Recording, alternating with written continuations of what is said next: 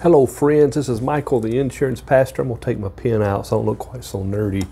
But I had a word I wanted to share with you. I didn't get around to my regular Wednesday night Bible study, and so I thought I would do the pastoral side here and just give a brief little thought that I had here. I was thinking about a passage in Matthew chapter 25. It's called the parable of the talents.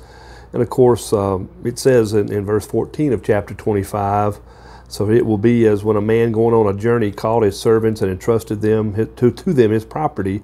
To one he gave 5 talents, to another 2, and to another 1, each according to his ability. And a talent was more than 15 years' wages of a laborer in that day and time. Of course, God also gives us talents, like abilities as well, too. You could probably apply that here as well. But said, then he went away, and he who had received the 5 talents went at once and traded with them and made 5 talents more. So also he who had the 2 talents made 2 talents more. But he who had received the 1 talent went and dug in the ground and hid his master's money. Now after a long time the master of those servants came and settled accounts with them. And he who had received the 5 talents came forward, bringing 5 talents more, saying, Master, you delivered to me 5 talents. Here I've made 5 talents more. His master said to him, Well done, good and faithful servant. You have been faithful over a little. I'll set you over much. Enter into the joy of your master.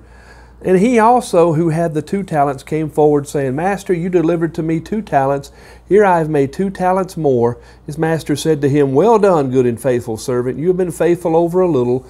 I will set you over much. Enter into the joy of your master. He who also had received the 1 talent came forward, saying, Master, I knew you to be a hard man, reaping where you did not sow and gathering where you did not winnow. So I was afraid, and I went and hid your talent in the ground. Here you have what is yours.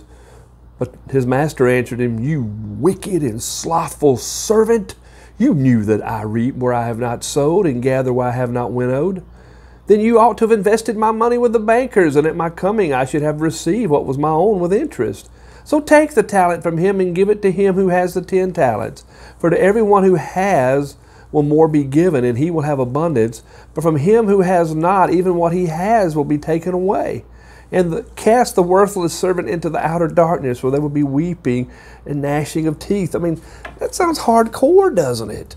You know, these 2 were, made the money and increased it, but this other one just said, well, I'm so afraid that I might do something wrong with it, so I'll just hide it in the ground. And instead of the master saying, oh, precious one, I know you were feeble. God bless you here. I'll have mercy on you. He's like, look, you could have at least put this thing in the bank and made me a little interest. If you didn't do anything else with it, if you didn't invest it in other places, if you just put it in a safe place where it could have earned a little interest. So here's the word I'm sharing with y'all here real quickly. Of course, you've heard the word of God, which is awesome and great. You may feel like you don't have much, but go ahead and use that little you have. Okay, you may not have much ability. You may be afraid to do great things. Well, do something.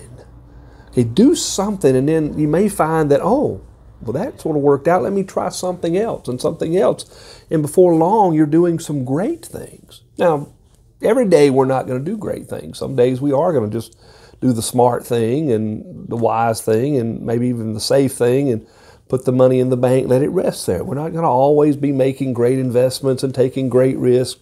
I don't do that all the time. But there should be sometimes we do that. And you need to understand that just being inactive and saying, I'll do nothing, I won't hurt anybody, but I'm not really going to help anybody. Jesus didn't just say that's not ideal situation. He said you're wicked and you're evil. So hey, get busy, folks. Don't be afraid to try, okay? But it's wicked and evil to not try. Okay, you don't have to do bad things, harming people to be wicked and evil, stealing from them. Just when you fail to use the money, the talents, the gifts, when you fail to get out here and hustle every day and try, that's wicked and evil. Don't be that way, okay? God will bless your efforts. Somebody out here has been discouraged, and I want to encourage you, go forward and try, okay? You'll have some success. I guarantee it. I'm seeing it in my own life. Hang in there, my friends. God bless you.